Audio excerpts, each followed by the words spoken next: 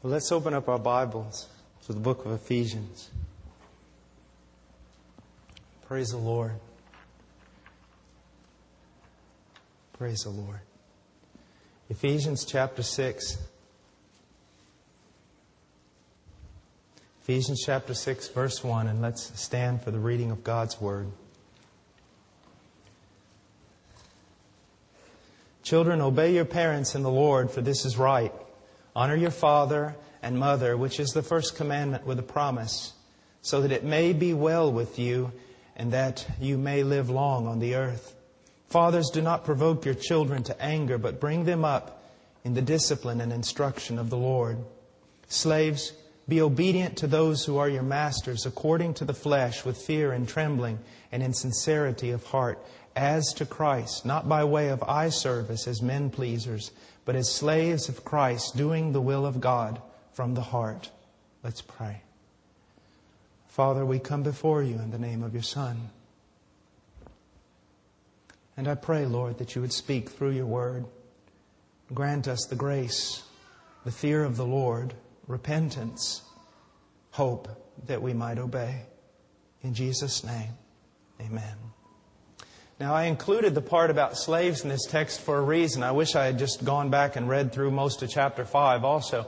Because what Paul is doing here is he's set out for us in the first 3 chapters, as I have said, the greatest theological treatise that we have in the Scriptures. I mean, Ephesians 1 through 3 is a magnificent portion of Scripture. Then he goes on and he begins to talk about the transformation. When he gets to chapter 4, how we're to live our lives. When he gets into 5, he gets down to where you just can't sneak away. You see, when he talks about how we ought to walk with the Lord and live for the Lord and live in godliness and live in love and all these things, those are sort of generalities. That you can amen them, but they really don't convict you that much. And then he gets to the fact of, husbands, you need to love your wives as Christ loved the church. And that's when we begin to feel the pain of our disobedience. And children, you ought to honor, not just obey, but honor your mother and your father. We begin to feel the pain, the ugliness of our own disobedience. And he goes on and even talks about a slave-master relationship, which in our terminology today, in the context of our lifestyle, would be employee-employer. What he's trying to tell us is that this good theology and this truth that we're learning sooner or later has to work its way down to the practical aspects of our life. And if it does not do that, then we are not obeying truth, nor do we even understand it. It is so easy for me to stand up here and speak. It is so difficult for me to even live the things of which I speak. And that's what I want you to understand. It is so easy for you to hear the truth and to even rejoice in the truth. And say, yes, that's right. Boy, that just warms my soul. Well, that's all good. But here's the question. It warms your soul, but does it move your person? Does it move you to obedience? We've been working on children here in chapter 6, verse 1. We went on to fathers in verse 4. And it says, Fathers, do not provoke your children to anger. It's a very, very important thing. Some have said that that's probably the chief sin of fathers, is provoking their children to anger, to bruising their spirits, to breaking them. Now, how do we do that? Last Sunday night that I was here, I preached on that, and I just want to go over it just quickly. One of the greatest ways in which you can provoke your children to anger and exasperate them is through neglect. And as I said, your child is only going to ask you to play so many times, and then he's going to find someone else. Neglect. I would say that in America today, the greatest problem in most normal families is not physical abuse, maybe verbal abuse, but not physical abuse. It is just neglect. Neglect. Adam, where are you?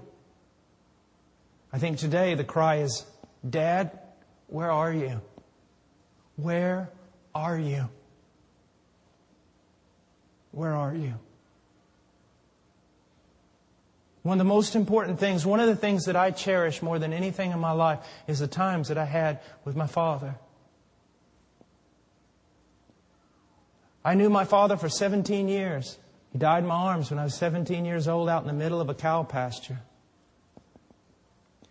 He used to tell me all the time, he worked very, very, very, very hard. Very hard. Was a very, very smart man. And he used to tell me, son, one day when I'm dead, all this will be yours.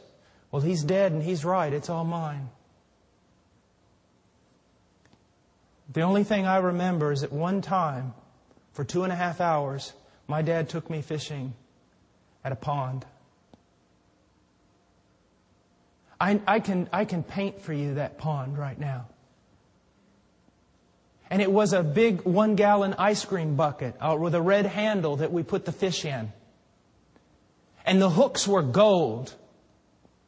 And the bobbers were about this big around, and they were red on top and white on the bottom. And I can still smell the air that day, because that day means more to me than absolutely anything on the face of the earth. As far as a memory from childhood. Father, where are you? Don't ever, I'm going to threaten you. Don't ever come to me and tell me that you don't spend much time with your child, but the time you spend is quality time. Don't ever. Because I will make a whip out of cords and I will beat you out of this sanctuary. It's impossible. It is impossible to do that. Quality time comes out of much time. Quality time. You will spend much time with your children. And out of that, some of it will just spring forth as quality time. It's not something you can orchestrate. It's not something you can manage. It's not something you can create. It's going to happen. But it's only going to happen when you spend much time with them. One is neglect. The other is expectation without investment. We become, as fathers, angry with our children when they do not obey, or they do not look a certain way, or act a certain way, or walk a certain way, or they don't perform as well in school and everything, and we become angry, but we don't realize we haven't made the investment. You can only get out of something what you've put into it.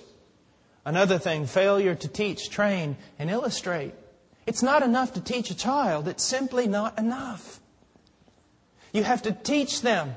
Then you have to train them how to do it. And then you have to illustrate that before them. All three of those are indispensable in the growth of a child, in the nurturing of a child. You teach them verbally, son, this is what you're supposed to do. You show them, son, this is how you put your hand. This is how you walk. This is how you do this. And then you illustrate it for them. Watch me. I can remember my father teaching me how it was the proper way to shake a man's hand. Son, back straight, shoulders back. You grab that hand and you squeeze with all your might. And you look that man right in the eye. I loved it. It was something he told me to do. It was like a step into becoming a man. I got this down.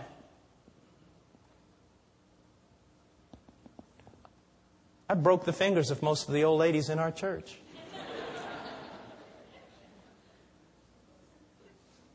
Another way that we exasperate and make a child angry is through a lack of discipline. When you set no parameters for your children, they never know if they're safe. They don't know if they're in safe country or they're in a dangerous land when you set no parameters.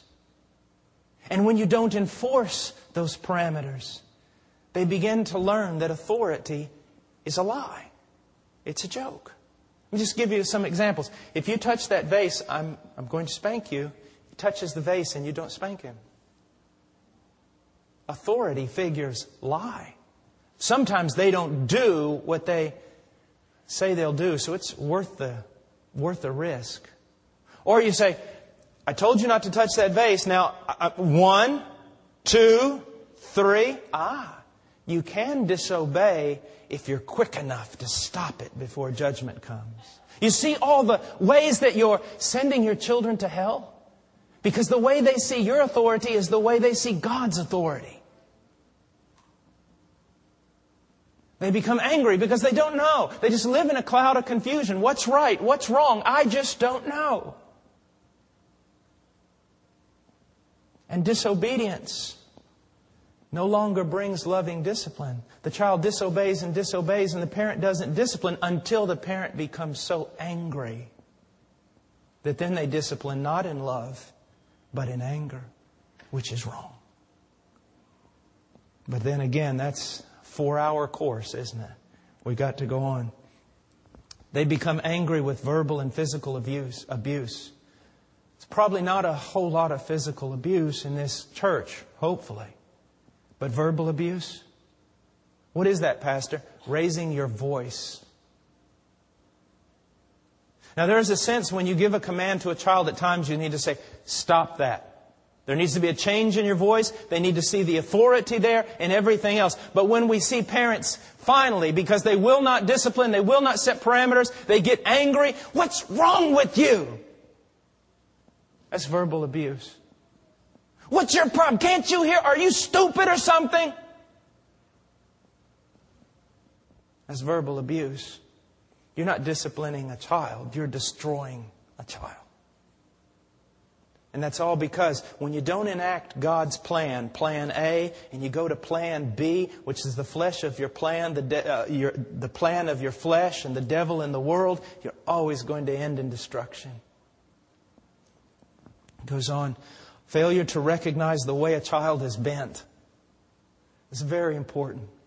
I'm saying this again because it's just so important. Failure to recognize the way a child is bent. I'm bent towards the outdoors. I love the outdoors. I feel like I'm in chains when I'm in a building. My son might be completely different. He might be a tender scholar.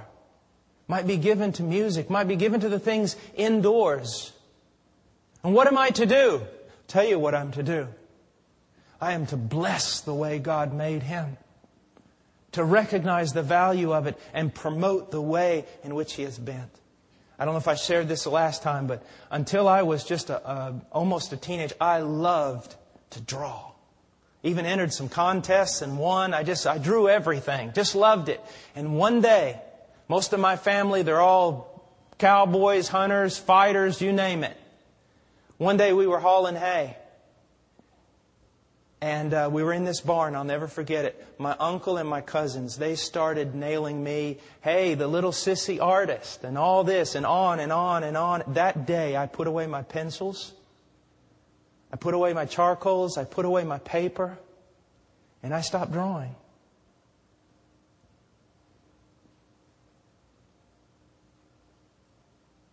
You've got to recognize the way a child is bent. You've got to promote that bend. Now we go on. By discouragement. A child needs more from you than just not being negative. Some people think I've raised my child good just because I haven't put him through a sheetrock or something. Haven't hit him so hard or abused him or left him out in the cold. They need more than just not abusing them. They need encouragement. I need encouragement.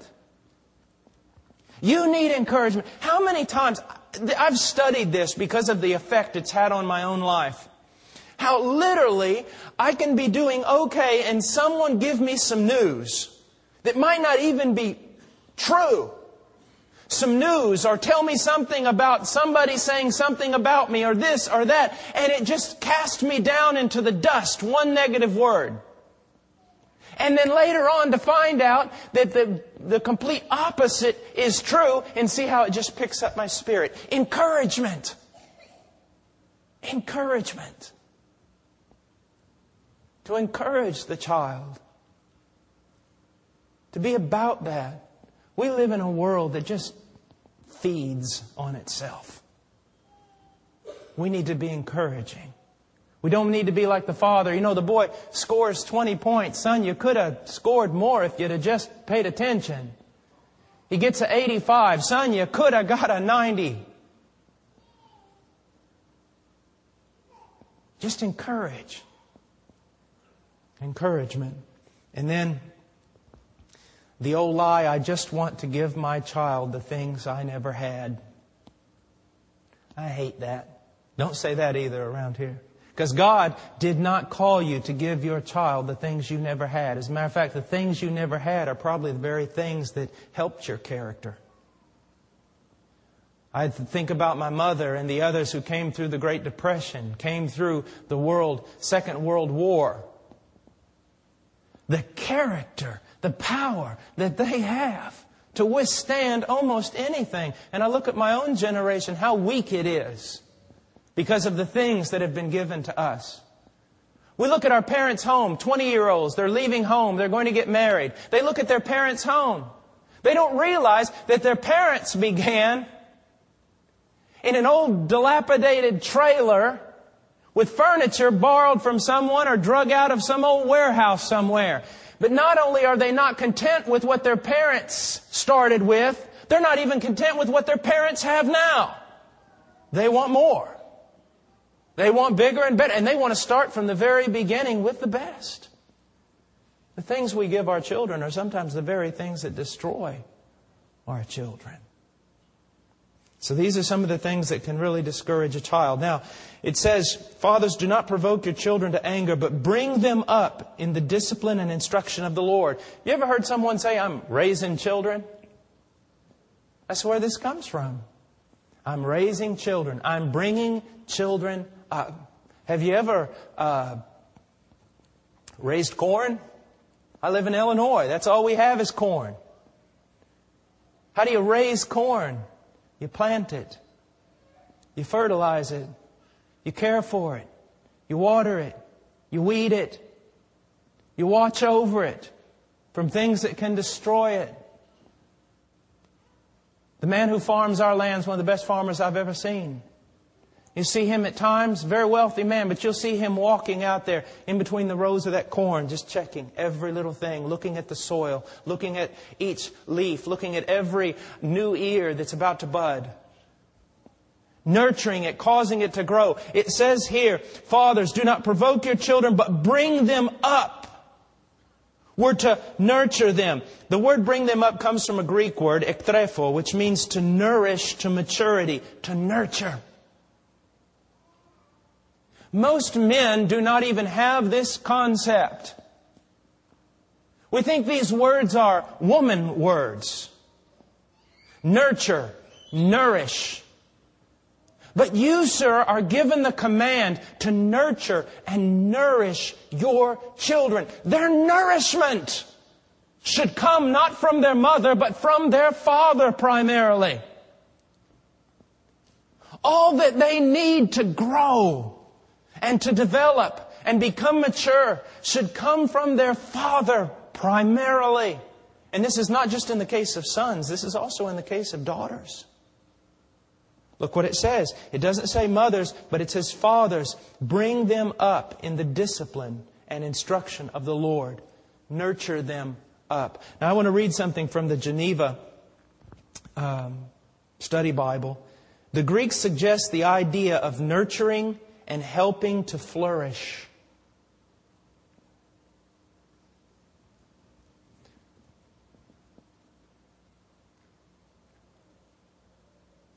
I'm afraid to tell you this because it will indict me. You want to know what kind of husband and father a man is? You want to know what kind of husband he is? Look at his wife. Is she flourishing? You want to know what kind of father a man is? Look at his children. Are they flourishing? Are they flourishing? Are they budding, bearing fruit, growing, productive? Or are they beaten down and afraid? Are they angry? Well, you can tell in a minute what kind of man a man is by looking at his wife and his children. No. Parents are entrusted, and look at this, with the minds, feelings, and bodies of tender bearers of the divine image. Yes, children are born radically depraved. Yes, children need to be saved. But there is a sense that in even the lost man, there's a sense, a semblance of the image of God. And you are called upon mind, feelings, and body. Mind, emotion, and body. How much time, sir, are you involved in the growth of your child's intellect?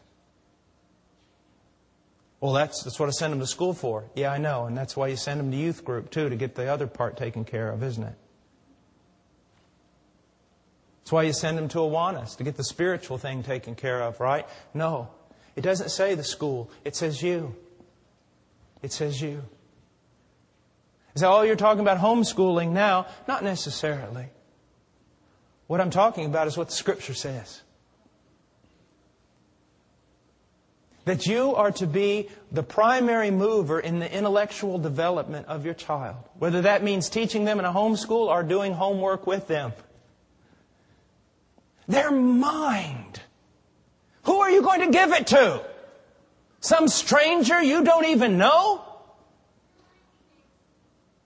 You've got to get involved in whatever context you are, whatever context you feel led of the Lord to be in. You must be involved about their mind and then about their feelings.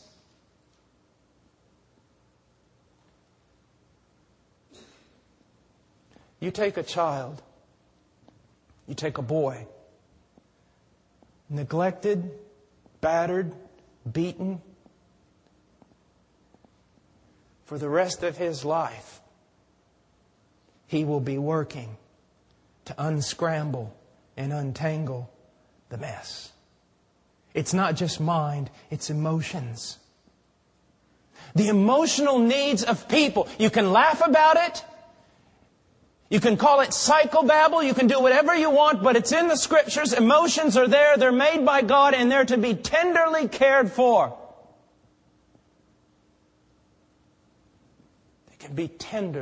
They are to be tenderly cared for. You are to help the child develop emotionally and physically. Physically. Children are supposed to eat right. I know this is a pulpit, and I know this is a church, and I know you expect to hear something spiritual out of me. But the fact of the matter is, we are allowing our children to enter into a lifestyle of sin when it comes to food. Think about it.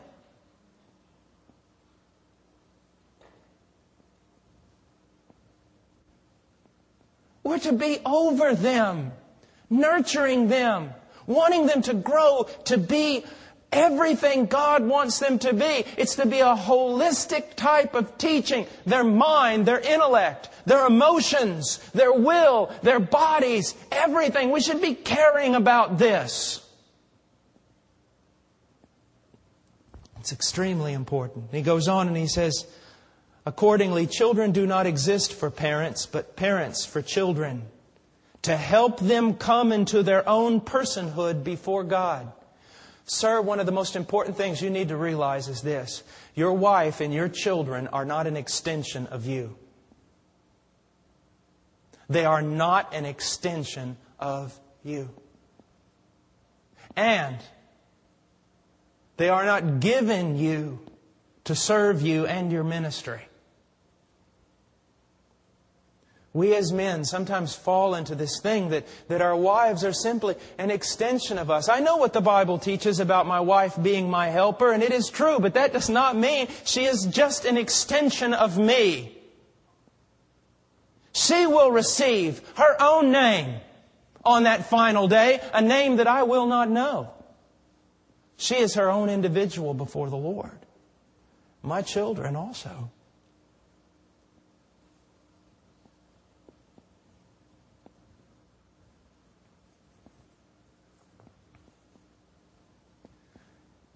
One of the greatest problems in America is we want everything.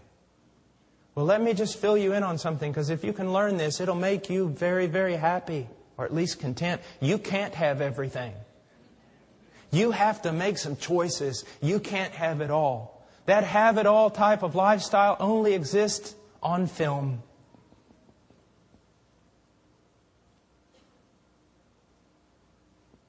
I always tell young men when they come to me saying that they're in love, after I smack them across my office, then I begin to talk to them. I say, young man, if you want to live the life you're living now, running around with your buddies, spending your money like you want to, using your time like you want to, that's fine with me. Go ahead and do it, but don't you dare get married.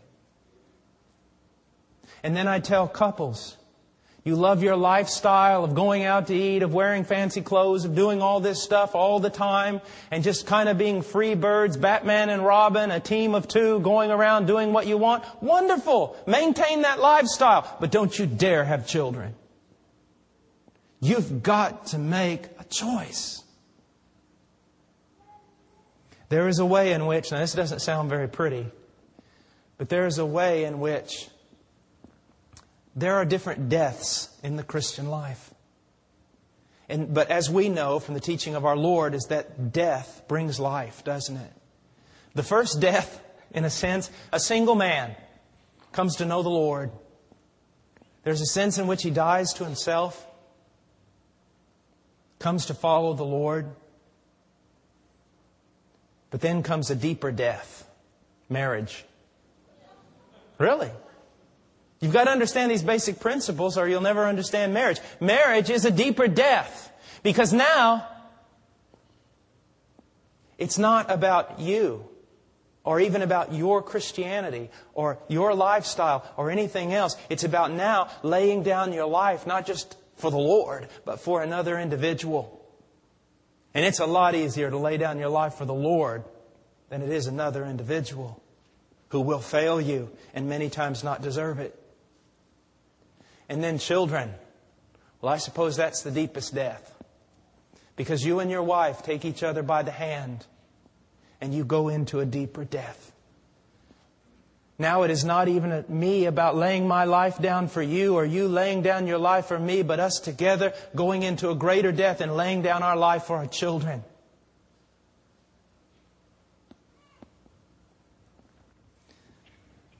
To help them become their own person before God. Now, he goes on, how are we to nurture up these children? He says, first of all, uses the word discipline and then instruction. There are two ways in which children are nurtured. One is discipline and the other is instruction. Now, most of you, when you think of the word discipline, you're thinking of spanking, you're thinking of some type of punishment, something they've done wrong and they ought to be corrected. That is not what this word means. It is not limited to that at all. It refers to the whole training and education of children, which relates to the cultivation of mind and morals and employs for this purpose now commands and admonitions, now reproof and punishment, cultivating the soul by correcting mistakes and curbing passions. It is instruction that aims at increasing virtue. Now let's go through that little definition just quickly.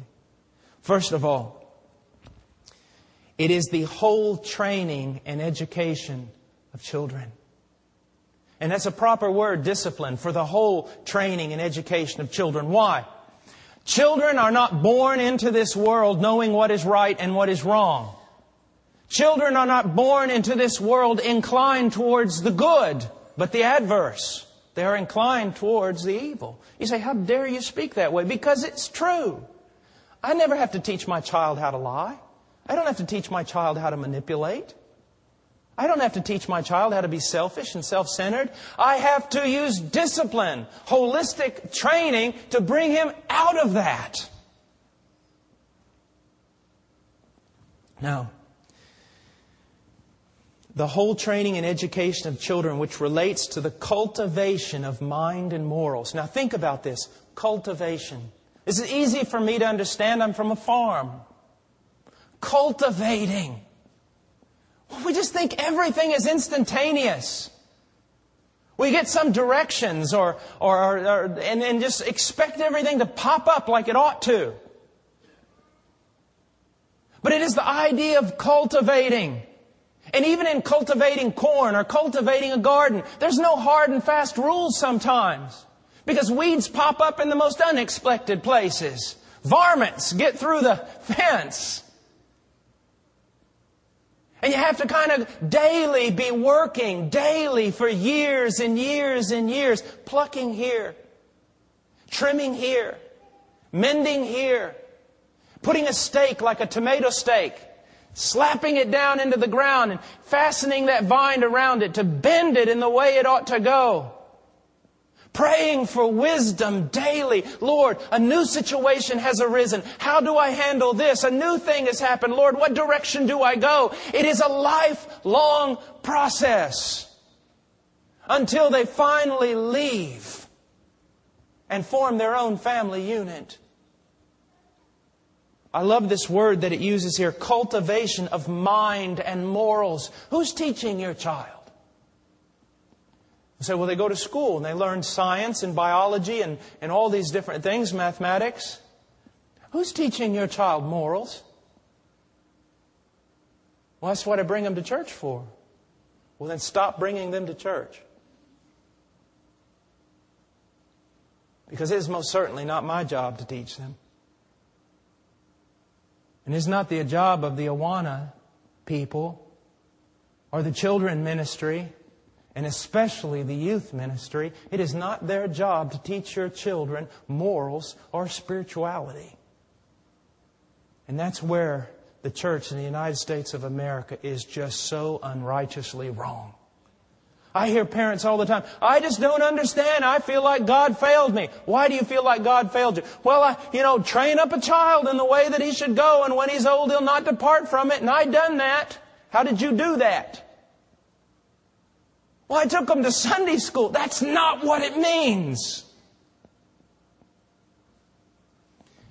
If you're like, and I can't judge you because I don't know you, but if you're like most American Christians, I'll tell you who's teaching morals to your 10-year-old. Hollywood cartoonists and the other 10-year-olds in their class. Your child is a companion of fools. And do not be surprised nor angry with me for saying that a companion of fools will become a fool. Because that's what the Bible teaches. You see, we can't just sit back. The church has just given away all its responsibility. Government takes care of the poor. The government educates our children. The church teaches them about spirituality. The youth minister does this and that. No. They were given to us, not to someone else. And we have the obligation to cultivate their mind and to cultivate their morals. Most children only receive some form of moral teaching from their parents because they've disobeyed. And the parents are now coming down on them. And we go on. He says, cultivation of mind and morals, and employs for this purpose commands and admonition, reproof and punishment.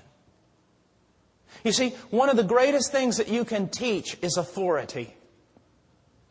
God is really big on authority. If you don't believe that, ask the angels who stepped out of their place of authority. God is really big on authority. And He's designated and decrees chains of authority. And the only way anyone is ever going to get along in this world is submit their life to the authority that God has placed over them.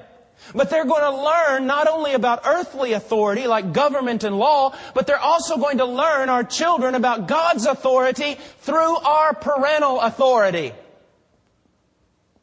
Through our parental authority. So, what do? We give commands and prohibitions. We set boundaries around our children. And then we explain to them the consequences of violating those boundaries. That it is a sure and just correction. even punishment, so that they learn. They learn.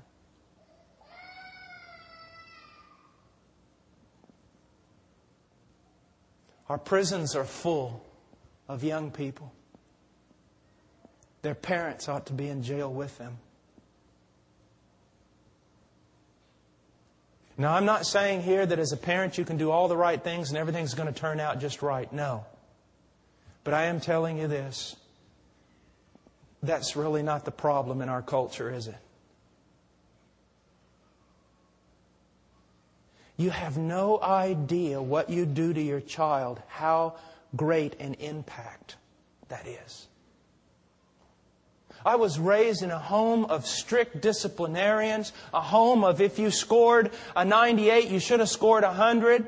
A father who said if you scored 22 points, you should have scored 30, on and on and on. And until this day, I struggle with understanding the love of God. You have no idea what an impact you have on your children. You tell your children a command, do not do this, or this will happen. They disobey you and you do not do what you said. So, one day, they've heard the teacher say it, they've heard you say it, don't be smoking dope. Because if you do, you'll ruin your life. Well, all my life I've heard don't do this, and if you do this, this consequence will happen. Well, I did it, no consequence. It's the same here. They disobey parents. They disobey teachers. And the law is no different. Oh, I know I'm coming down kind of hard, but listen, these are just truths. These are just truths. They're just truth. And go on and he says, cultivating the soul by correcting mistakes and curbing passions. My sons have passions, wrong passions. Passions of selfishness and disorder and all sorts of things. They do. They're to be molded. You say, well, you just got to wait till they're converted. That's not what the Bible says. The Bible says, I am to dedicate my life to training and teaching and nurturing. My goal is that those two boys far exceed their father. And they have the opportunity to do that. Why? Because at least I'm trying to give them what I never had. Godly wisdom, godly instruction, godly example. I fail? Yeah, I fail. But this is what I'm striving for. Are you even striving for it?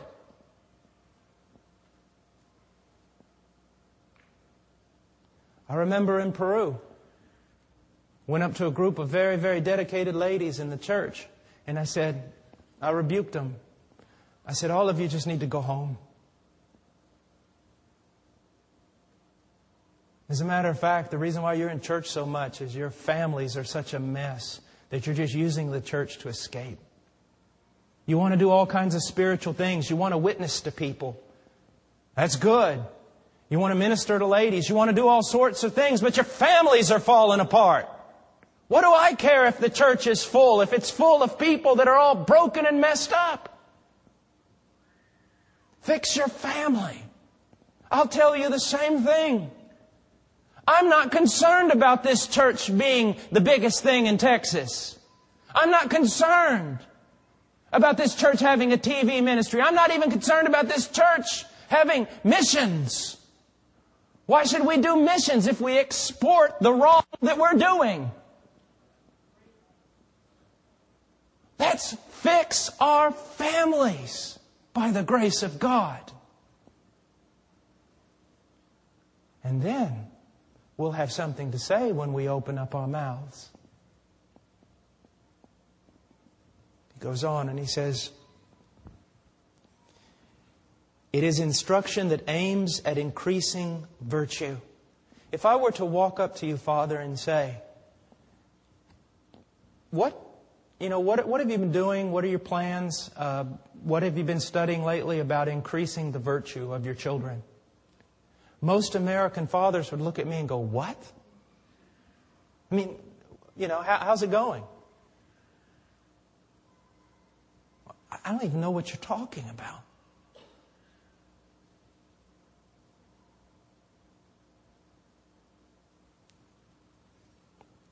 William Hendrickson said this: discipline may be described as training by means of rules and regulations and rewards, and when necessary, punishments.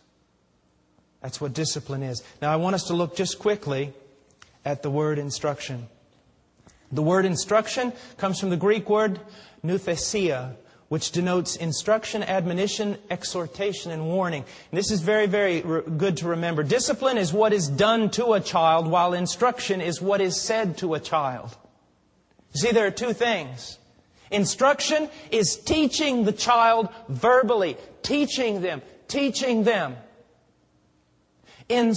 That is instruction. Discipline is when you work that out in their life through commands and admonitions and corrections. I brought Ian with me here just before church started. I got here just a little after 4, and I brought him with me, and he didn't let me do anything. I mean, we ended up drawing Bob and Larry the whole time on my computer. But I said, okay, Ian, Daddy's got to go preach, and we need to pray.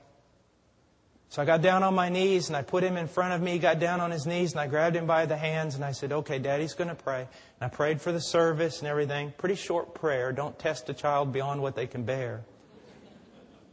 And then I said, okay, Ian, you pray. He said, Lord, help Daddy see all the nice penguins, the nice giraffes, and Larry Boy. Thought, from the mouth of babes.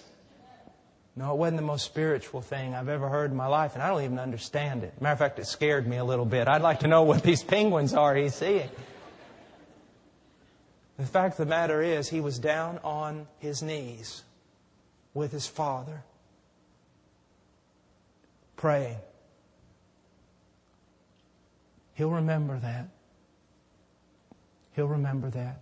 That's why I really don't care, folks, if my message gets interrupted. I don't care if you have to haul the kid out screaming. I don't care. I really don't care.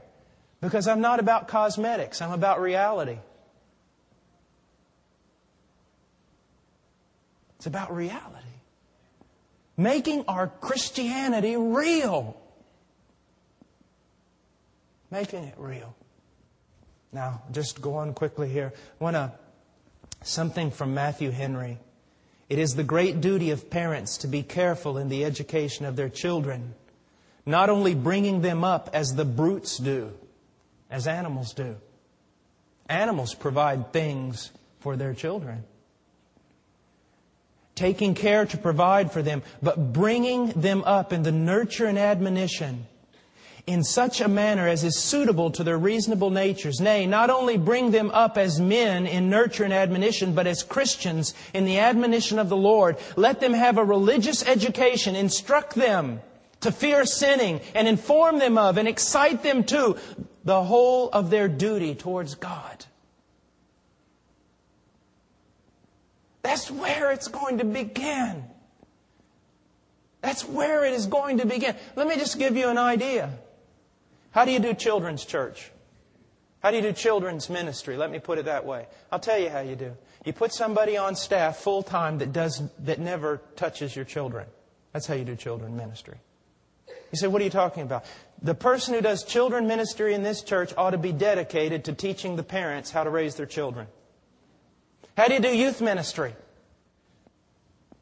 I want to tell you, if anything is a joke in the church in the United States of America, it's youth ministry. And I've been in some of the biggest. It's a joke. It is a joke. Why? God doesn't have a plan B, church. He doesn't. He has plan A. And plan A is, parents, you are to teach your children and teach your teenagers. What's youth ministry? Have someone here who can train parents on how to raise up youth. That's how you do it.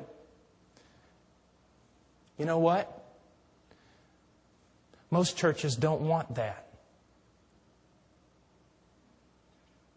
Most churches don't want that because they want someone else teaching their teenagers, and they want someone else teaching their children, and they are wrong.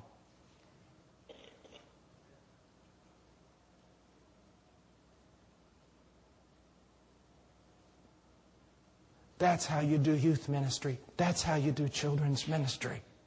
You teach parents how to assume the responsibility. That's how you do it. Well, are we going to have any youth group? Well, first of all, you can have youth group, but the parents ought to be there. You say, well, we want to do something by ourselves. The kids say, why? Is their relationship with their parents so estranged that they don't want them around? Well, they cramp our style. Well, what's your style? Can you have a youth group? Yes. To get together and celebrate all the things you have learned from your parents through the week.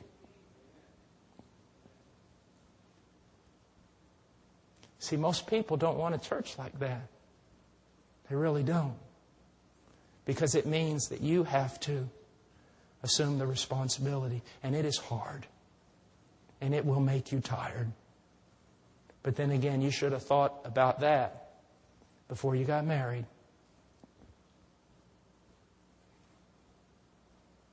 You'll grow to hate me.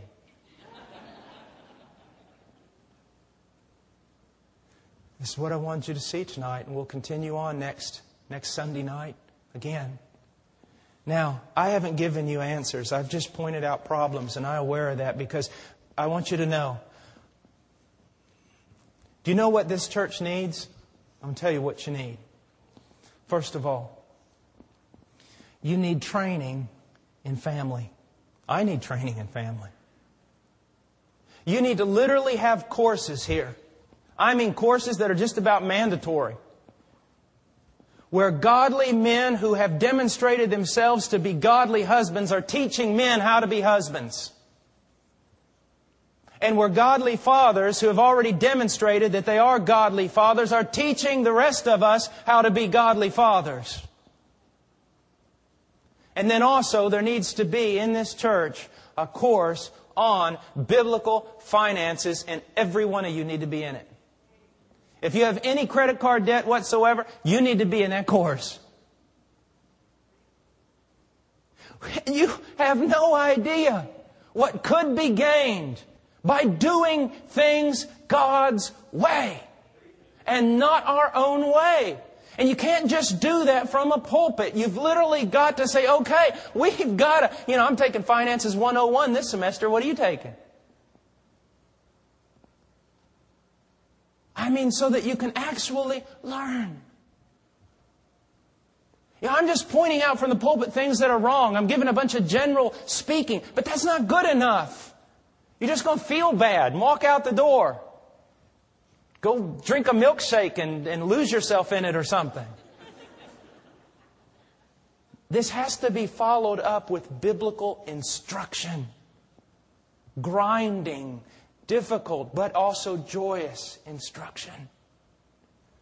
And we need to hold each other accountable. We need to hold each other accountable and learn from God's Word. Amen? Amen. Now, before I finish, let me tell you a story. This might not seem funny to you, but I'm not kidding you. I laughed so hard. I cried 2 nights ago. We had to go to a birthday party at the Vadas. And they live... He told me he was from India. He lives in India. I drove so far to get to his house. All the directions that Susan gave me were really messed up. And I ended up in some very strange looking places. Well, anyways, we finally get to at least the neighborhood. But I'm on the wrong street because the street they told me to be on apparently was not the street I was supposed to be on, Susan. Well, anyways, I'm driving along and my wife goes, hey, look, there's a kid's birthday party. And sure enough, the garage door is thrown open. They got a table in there and there's balloons and a little kid running around. I thought, great. Opened up the door, I grabbed Ian, I walked in there just as big as anything. Happy birthday! Everybody turned around and went. And I noticed they were all Hispanic, so I went, Feliz cumpleaños. And then I thought, something ain't right here. And everyone started grabbing their children and holding them like this. And so I said, Ian, come on. And I picked him up and I turned around. And my wife is in the middle of the road, bent over like this. Evan's head's going down like this. She's bent over and she's going, ah! And tears coming down her eyes, and she's walking around, look like a chicken out there like this. And so everybody walks out of the garage and they're looking at my drunk wife there in the middle of the road. She can't even get back into the car. She's trying to get in the car and she's laughing so hard. I can't even get the keys in the ignition. Tears going down my face. And all those people are thinking, should we call 911? So if you hear anything very strange about the guy that's been preaching here lately, you probably ought to believe it. I just thought I'd leave you in kind of a joyous mood there. All right. Well, have we done everything? All right. Let's pray. Father, I come before you and I pray that, God, I need to be helped probably more than anyone. And I know so little, Lord, about raising my own children. And if I got one finger, Lord, pointing at them, I got three pointing back at me. And I need your help. I need your help, Lord, to be a godly husband. And I need your help to be a godly father. And I don't know what to do most of the time. I pray that you would raise up men in this church, Father, older men, or maybe even men my age, Lord, that have already shown themselves to be godly fathers and husbands. And I pray that you'd maybe raise them up to help teach us. And Lord, with finances, I pray that you would raise up men to instruct us and that we would do everything in your will. In Jesus' name, amen. God bless you and all go home.